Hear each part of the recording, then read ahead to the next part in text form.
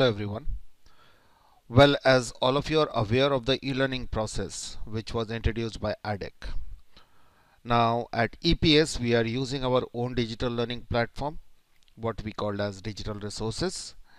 But let me tell you, before you access the digital resources, what you need to have is the user ID and password, where you will be logging to the portal accessing the digital resources. Now in case if you don't have the username and a password, what you can do is you can send me a message on WhatsApp. My number is 05612195547.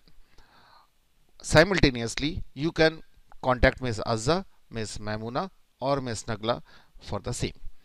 So let's start with the process. What you need to access the website is a browser.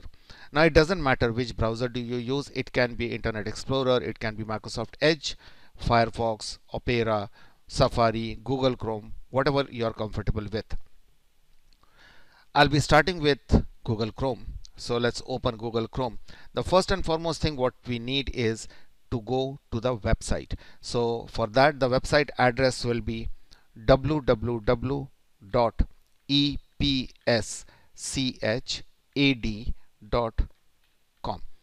Press the enter key and you will be coming to this website. Now first you come to this website. After this you need to log in. So move your cursor to the top right hand side corner where you can see the login, and I'll be going and selecting the student login. Once you click on the student login, you will be redirected to a page where it will ask you for the username and for the password. Now I'll use a temporary username and a password to take you through the rest of the process. So let me open the username and password.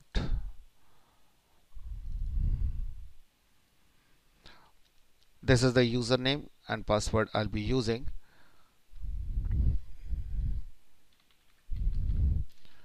And in case if anybody wants to have the whole thing in Arabic, so you can go and change the language from here as Arabic. I'll continue with the English one, and you click on the login button. Once you log in, you come to this particular page. Now if you see in this login, there are many messages which has not been read. I'm sure most of you will be having this situation, because if you have not used the portal before, then you must be having a lot of unread mails. So now apart from that, you get a notifications also over here. This is the notification button, and these notifications comes over here as well.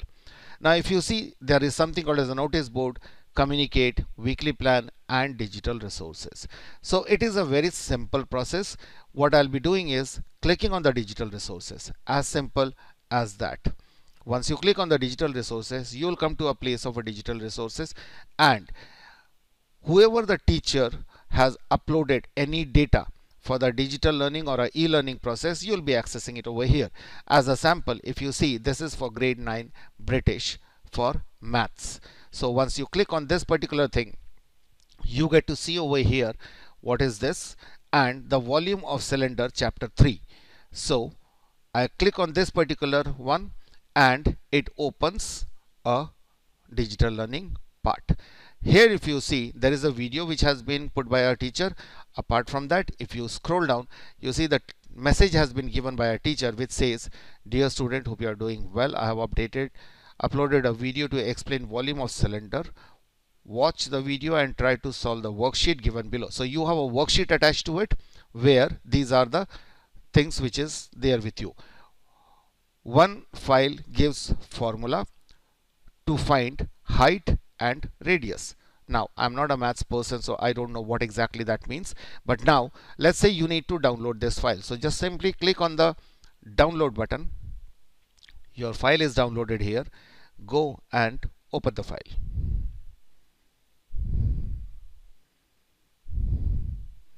Now this is the work what you have to do. Now as I said, I'm not a maths person, so I won't be able to solve this, but just to make sure that this particular thing is gone, I'll do one thing. I'll just select all of them, change the color of it, so that I know after you solve this you have to send it back to the teacher. So I save this file, and let me save this file in a location where I can take it easily, desktop, and I'm saving it here. I'll close it. Now you can go ahead and download rest of the files and finish all these things. Now you need to send this message back to your teacher. So now how do you send the file which you have worked on to your teacher? Let's go back and click on the dashboard on the left panel. Once you click on the dashboard, you come to a place back here. Click on communicate. Once you click on communicate, you have compose, you have inbox, and you have send item. So in inbox, you will be having all the things what you receive. In send item, you will be having all the things which you sent. So let's go and click on compose. First and foremost thing, in the group name, click on the group name whom you need to send this message to. Now, but obvious, this data has been uploaded by a teacher. So let's go and select teacher. Once you select the teacher over here, in the to, click over here, you will get to see all the teachers who teach for this particular class, which is grade 9. Now, if you see over here, the name of the teacher is there and the subject the teacher teach. I can see here Abdul Majid, Abdul Rauf, and the person teach mathematics, and this worksheet is regarding mathematics. So go ahead and select the worksheet as mathematics. Type your content over here. I'm just putting something as logical.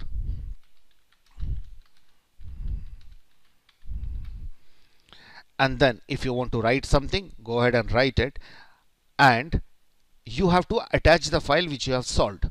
So click on attach, click on the file. This is the file which I need to send. I'm selecting the file and I said open this file. Now this file is an attachment, and then you just have to click the send button. Once you click the send button, you will be receiving this message over here. It says message is sent. Now whatever you have done and sent, you can go and click on the send item if you want to reconfirm, and you see this message has been sent to Mr. Abdul Majid on so and so date, so and so time. This is the process you will be going through. So every time you need to find out which content you have for study, just simply log in. On the dashboard, you will find digital resources as a last icon over here. Click on the digital resources and your content will be shown over here. I hope this video was informative for you. Apart from that, if you have any questions regarding the username, regarding accessing the website, whatsoever, please revert back to me. As I told you my number, I repeat it again. My number is 056 1219 547. You can send me a message on WhatsApp and I should get back to you. Thank you very much.